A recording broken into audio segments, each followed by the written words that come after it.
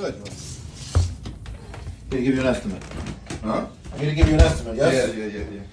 I think that you emailed me some pictures of the steam boiler. I said, Yeah. I really gotta see that in person, but here's a range, so let's see what you got.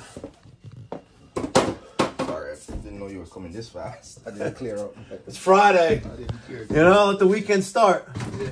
So, if you need more room, I can move some stuff out, but let's see how it goes. All right. So you have a. All right. What are you guys using for a makeup air in here? For what? Is this window normally open? No, not really. Okay. Should be, right? Oh, no. Well, think about it. Think about it this way. I don't know how big the boiler is. How big is this thing? 150. You have a 150,000 BTU boiler that produces steam, which then heats your house. So picture 40,000 candles burning in here when the boiler is on. How do you think it's getting that oxygen to breathe? It's not. I guess through the chimney, right? No. To breathe. Oh, to breathe. Not to exhaust, not to exhale. Oh, okay. To breathe. So if you have 40,000 candles burning in this small space. Now, granted, yes, the water heater that you have there, it has two pipes. One pipe is exhaust, one pipe is fresh air. So it can burn its own, so it has something to burn with. Right. But here you don't have that. Okay. So you have to, this window has to be permanently open. And letting all the cold air in, huh? Agreed. You're going to keep the boiler running more and more because now it's cold and the cold air is coming in. Or you insulate the room, this closet better because there's no insulation on the ceiling. And there needs to be, by the way. Okay. You need to have fireproofing above on the ceiling, which is 3/4 sheetrock above this. You don't have that here. Okay. Again, we're going to do it the right way. We're going to do it the right way. Yeah. All right. So you have the steam boiler and you have a zone in the basement? No. Yes. You do? I have the... Does it work? There's a pump Circulator. here. And you want to maintain that? Yeah, because I have the thermostat right here. Okay. First, and then it just circulates in there. All right, so we have our steam main going up there. There's the Hartford loop. There's the equalizer. Okay. I gotta rip all this stuff out. Redo it all. Okay. Good job. I gotta tell you, you know what? You explain combustion air to people in layman's terms and it means, and some people still don't fucking get it. I don't get it. You have a 150,000 BTU boiler. Oh, fuck. Yep. We have here. This is what you get for paying taxes here in New York. Look at this. You get flooded roads. Right? You'd think after all the times that this road floods that the New York City Department of Transportation would fix this fucking shithole, but they don't. Right? They don't. High tide? They don't give a fuck. They just want to line their pockets. See this? You think you explain it, it means, okay, listen, you have a 150,000 BTU boiler. Let's say you have 40,000 candles. Forget about the heat that each one produces, right? Forget about that. How do you expect 40,000 candles to burn in that small boiler room? How do you expect that to happen? We all know that if we put a candle inside of a box and close the box and the candle's lit, that the candle flame will be extinguished because of lack of oxygen. We all know that. Right? And it doesn't have to be an airtight box, just a box. You put a candle inside a box, it's going to extinguish itself because there's not enough oxygen. But his theory is that, well, it's worked for 21 years. And then I look at a hazard tag that National Grid left on the boiler in 2003. And it says carbonized boiler. System shut down. I took a picture of it right here.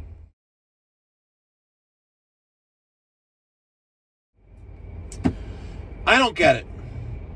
I really don't get it. Sometimes you give analogies to people and they understand it, but ladies and gentlemen, if you have something that burns fuel It needs oxygen to burn. We were taught that in kindergarten. Elementary school. This is not like physics, you know, where, actually it is, but this is not like college physics, pre-algebra and, you know, crazy shit like that. This is simple stuff like knowing ABCs and 1, 2, 3s, you know, and you need to breathe, otherwise you're going to die, right? If we don't breathe, we're going to die. If a candle doesn't breathe, it's going to die. If your boiler doesn't breathe, it's going to die. So anyway, I give him a price, you know, $17,500 to replace his boiler. Yeah, I mentioned the price. Why the fuck not? Right? We're going to have to do fan in a can. You know, I priced that around $1,500, $1,700. We got insulation on all of the steam piping that we touched. Right? We have the boiler. We have piping. We have a drop header. We have a zone for the basement. All the material? What do you think it fucking costs? And he goes, oh, it was a little bit higher than I thought it was going to be. I was like, well, you sent me a picture to my email, right? I pre-qualify callers, by the way. And I'm surprised Peter let this one slip, but I'll remind him when I get back to the shop, right? When someone calls in my office and they want an estimate to replace something, first question is, okay, where you're located. Let's make sure you're in a service territory, all right? Or you're willing to pay for my time to come out there. Number two, are all the decision makers going to be present for the estimate? Okay? Sometimes you get the husband and the wife together. Sometimes you just get the wife or the husband. But you want to get all the decision makers there. And I don't want to push too much. And I generally don't, right? But I want to make sure that everyone's there. I don't want to repeat myself again on the phone. Like, oh, I'm not really the person you need to be telling this to. But, you know, tell my husband or tell my wife. She wears the pants. Time frame and looking to get this done is number 3. If you're looking to do this next year and it's April, I'm not coming out to you. I'm not, right? If you want to send me a picture of what you have, some video of what you have, I'll be more than glad to give you a ballpark estimate of what you're going to be spending, depending on if you're a Met fan or a Yankee fan, because those are the 2 sports teams we have here for baseball that play in ballparks in fucking New York. By the way, I wonder what plays in Orlando. Could someone tell me in the comment section down below what baseball team is in Orlando? Hopefully there's 2, so I can use those same lines when I do jobs in Orlando, which I'm going to Monday and Tuesday next week. I can't wait to go to Florida. I fucking hate New York. I really do. Red light camera. Did I make it? I sure did. Fuck yeah.